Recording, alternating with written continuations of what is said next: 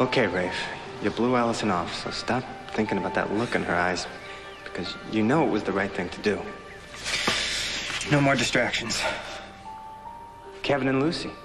When it comes down to it, these two are never able to resist each other, so I'm just giving them a little push. And giving my cousin a push means mountains are gonna move. Our love's that contagious. Ian and Eve, inching closer, making more progress than I could have hoped. Thanks to Allison's idea and a dash of magic. It's hard not to let go of the bad and remember all the good in your life when she's around. On to the couple at hand. There's no doubt they love each other too. But their love's threatened by a dangerous external force. Chris Ramsey. This should be a no-brainer, even for you, Frank. Get out of Karen's life, she lives. You don't, she dies. You actually think by getting rid of me, Karen will fall in love with you? She's already falling in love with me, Frank. You're crazy. And you're a distraction that neither of us need. So what is it gonna be? No, don't do it, Frank! I'll back off. What's that? I said I'll back off. Good choice. When is this gonna get easier? What's going on? Hey, Thornhart, get your coat and hat. We're going on a family outing. I thought we'd take Danny on his very first sleigh ride. Eve, I've... Yeah, come on. It's my turn, Thornhart. After the gesture you made with the Christmas tree, you know, it's my turn. I want to do something. That's what the holidays are all about, right? Right. And you said we should be celebrating. And we should be celebrating the fact that things are finally back to normal. Hang on a second. I appreciate what you're trying to do here, and I'm trying very hard to find the Christmas spirit. But you can't possibly think that things are back to normal.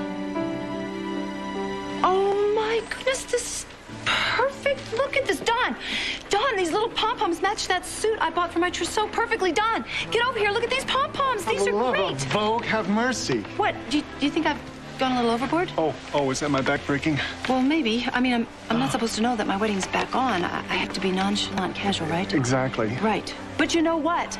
I tend to go overboard for just regular parties, right? Oh, no, Yes, please, yes, please, yes, no. yes, yes. But I have to handle myself calmly, coolly, be nonchalant. I can do it. But it's gonna be hard. Yeah. Oh, Don, Doc is just being so darn cute with this. Don't you think it's cute and so romantic? Yeah, well, I'm gonna sit down now. Good idea, Don. There's a little bench right in that corner, right over there. Thanks. And Doc is being very sneaky, really, but it is so romantic. I saw that scar first. I saw it.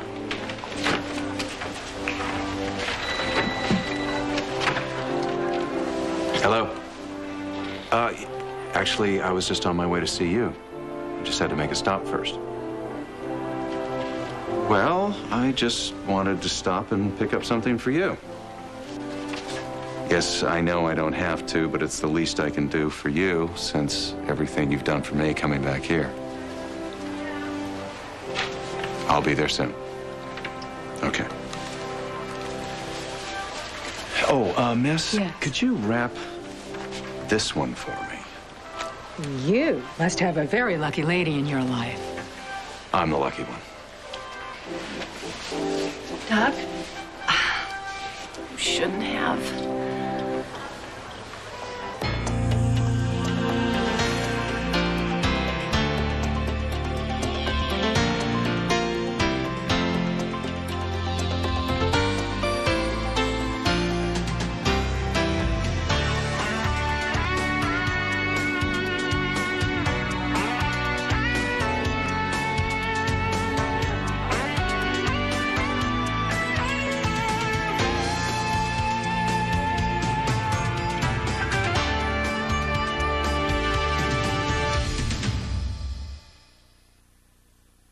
I know that our marriage is strained, but I thought that when you changed your mind about the Christmas tree, that was your way of saying that you were ready to move on.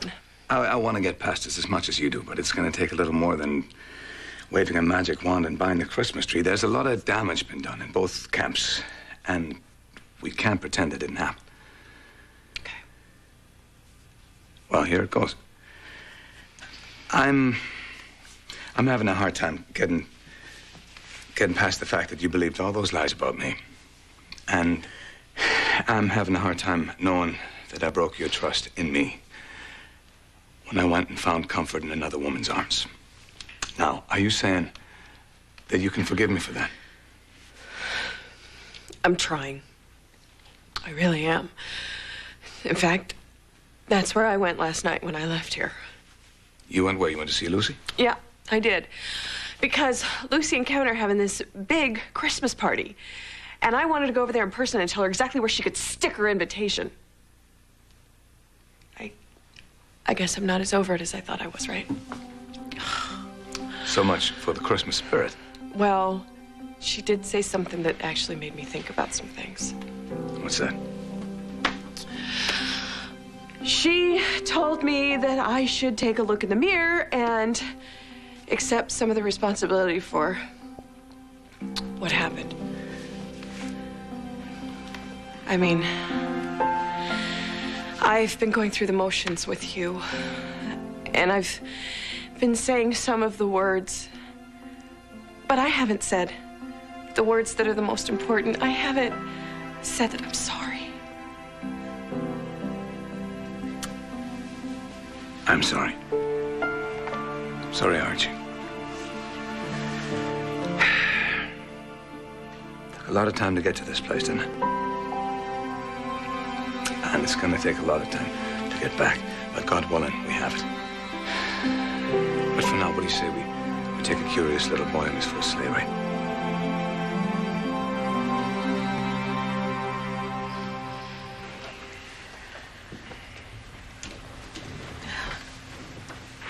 Hey, I thought you'd be long gone by now.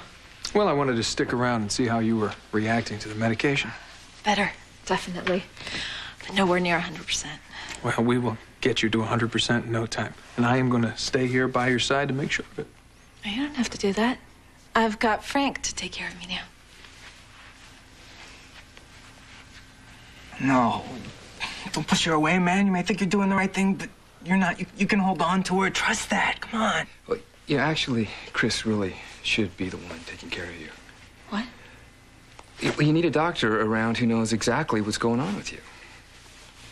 Yeah, and he'll be coming by regularly to check up on me. I thought that was the plan. You don't have to be here around the clock. Well, not necessarily, but I think someone should be here all the time, just to make sure. Right. Frank, you said you could take time off work, right? Yeah, I can. Actually, I did, but for a different reason. What are you talking about? I'm not going to be around, Karen. No! Tell her the truth. Don't let her think you don't care. You're not going to be around. Where are you going? Well, when we were broken up, I made plans to take a trip with Neil to visit Joe. And I don't want to disappoint him and not go. How long will you be gone? I don't know. It could be a while. You found out yesterday that I was dying. I may be recovering, but I know you wouldn't leave right now. Chris says you're out of the woods. You'd postpone your trip till you were sure. I know you. Something else is going on here, and I want to know what it is, and I want the truth. So, who is that lucky lady in your life? I was going to surprise you for Christmas. Oh, Doc, you know me so well. I was just looking at that exact same scarf. How about that? Well, what do you know? And you know, this is, I couldn't even be more surprised, actually, because not just the fact that I was looking at the same scarf, but I'm really surprised that you're doing your Christmas shopping for me so early. You don't usually do that. Well, I wasn't. I haven't, but, well, I was here, and, you know. Yeah. Yeah. Here you go, sir. Oh, thank you so much. Thank you very much. Well, Merry Christmas. Oh, Doc, thank you. I cannot tell you how much this means to me. Lucy, are we done shopping for your wedding yet?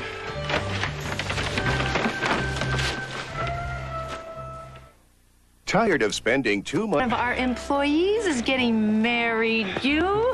And he's just kidding me that I'm doing so much for her that it's almost like it was my own wedding. Isn't that right? You know, I think you're so funny you could do stand-up. Must be some employee. Oh, yes. Oh, yes. What, Don, she's been with us for several weeks.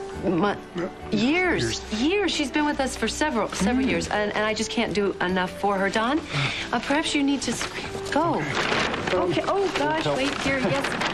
Okay. There you go. Whoopsie daisy. Off you go. Thank you. So, where were we? I don't know. Oh. I know. I was just going to ask you if maybe we could get together to talk a little later. Today? Oh, no. Not today. I have a patient. Maybe tomorrow. Is everything okay? Yeah, sure. Why? No reason. You just seem a little different. I'm tired. Maybe that's what it is. Oh. Well, you know, last night I did try and call you several times, and you weren't home. Why weren't you home? I'm not asking you that. I'm taking it back inside. I'm erasing that. I didn't mean to sound like a woman who was checking up on somebody, which is as far from the truth as it could be. It's okay. I was working late. That's why I'm tired. By the time I got home, it was just too late to call. That's all. Right, that's all. I knew that. Of course. Makes complete sense. Sorry. Well, maybe we could talk later. Maybe. Ta. Ta. Okay, that was very smooth, nonchalant. Why didn't you just get a Christmas light and interrogate him under the bright light? Hey, psst. Get over here. What are you doing, Mr. Almost Blow Everything? Also, Mr. Spoiling a very romantic, sweet moment there. What were you thinking? Oh my gosh, the scarf. I left the scarf you gave me over there. How rude could I be? Ouch. Well, For another special woman? very special, yes.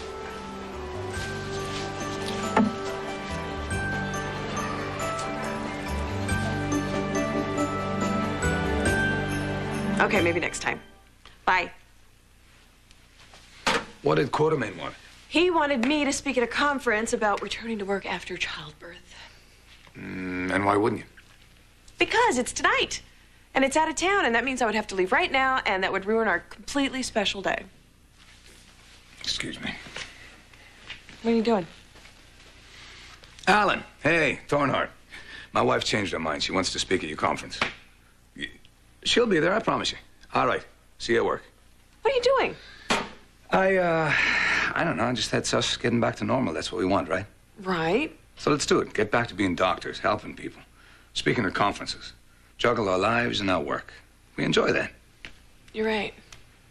You're right. I can't remember the last time that you and I had a conversation about work and about being doctors and babies and... About normal things. It might take some time, but we'll get back to it. Okay.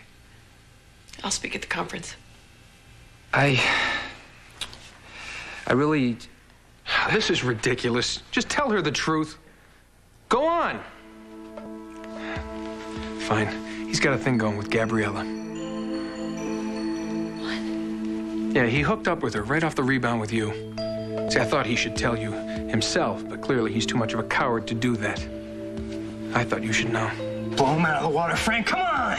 Besides, you've seen for yourself how they're joined at the hip. It was just a matter of time before you found out. Tell me this is a bad joke of his. Yeah, Frank.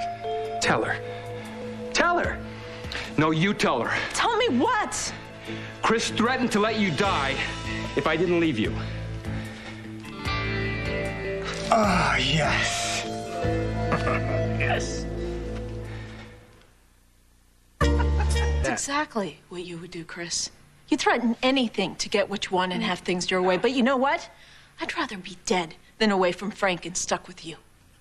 Stuck with me. Well, then fine. You two enjoy your final few days together because that's all you have. How could you be so stupid? I'm betting even a snake like you wouldn't go so far as to let Karen die. Well, you bet wrong, Frank. So you two kids, you can say goodbye to the precious antidote. I don't think so, Chris. Even people without love in their hearts can have a few seasonal adjustments. You're going to make this right for them. And your punishment for being such a complete jerk is that you will not be able to lie to anyone, including yourself, until I leave Port Charles.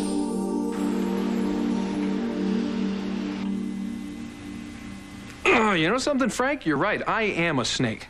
What? What? Chris, what is it? What's wrong with your face? You see, Karen, it's the truth. I fell in love with you, and I was going to do anything to make you fall in love with me, including breaking off your engagement. That's why I planted the cocaine in your purse up at the cabin. That's why I took you to the cave. You see, there, you would become terrified, and you'd move in with me, to keep up the lie. And here's the kicker. I was going to keep you strung out on the medication just so you'd become dependent on me, fall for my shallow act, however long it took. You scumbag. Yeah, scumbag, that's me. Why are you admitting all of this now? Oh, God, I don't know, but you know what else I'm going to do? What? I'm going to give Karen the rest of the antidote. You are? Yes, I am. I'm going to make you well without any personal gain to myself. This doesn't make any sense to me either, so don't ask. You know, Karen, it's just that I don't deserve you. I don't really deserve anybody. Not that I wish you too well or anything, because, well, I don't. Because I'm too selfish a bastard to give a damn about anyone but myself. Okay? I have to go.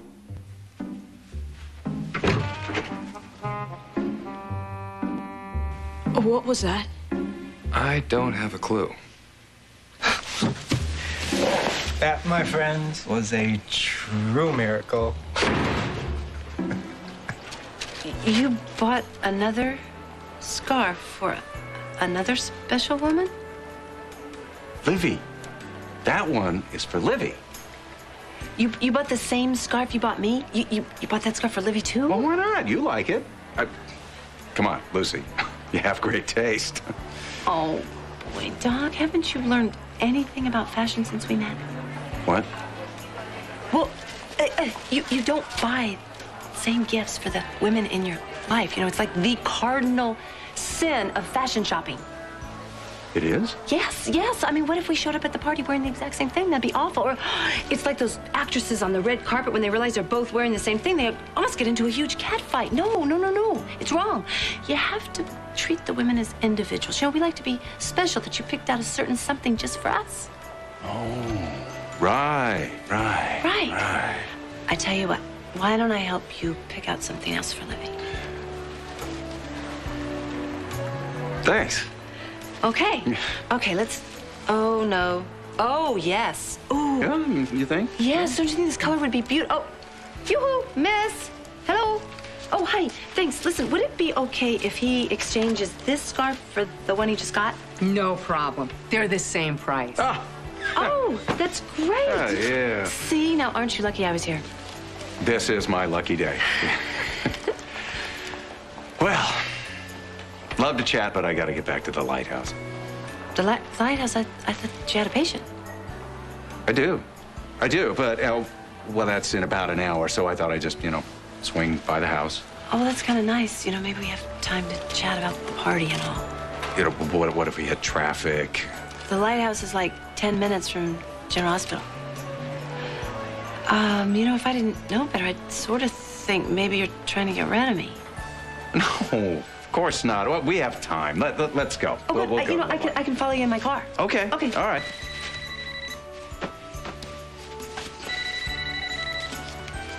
Hello? Yeah, I'm sorry. I just got held up, but I'll be there as soon as I can. Doc? Come in.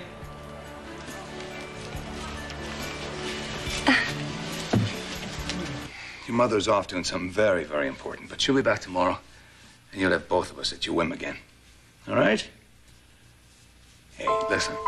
I don't want you to worry, okay? And your mother and I are having a few problems, but we'll work it out. Because I do love her very much. And you're right. You know what? I should tell her. I should tell her as soon as she gets back. Hi, yeah, this is Dr. Lambert. I'm supposed to speak at the conference tonight, and I think that I wrote down the directions wrong, so could you help me, please? Thanks. then, right?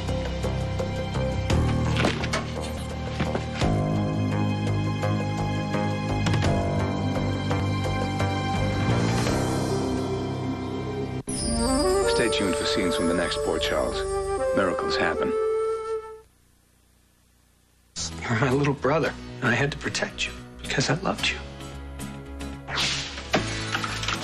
Oh my God. Livy. No, you two just go right ahead. I'm just so glad you're back together again.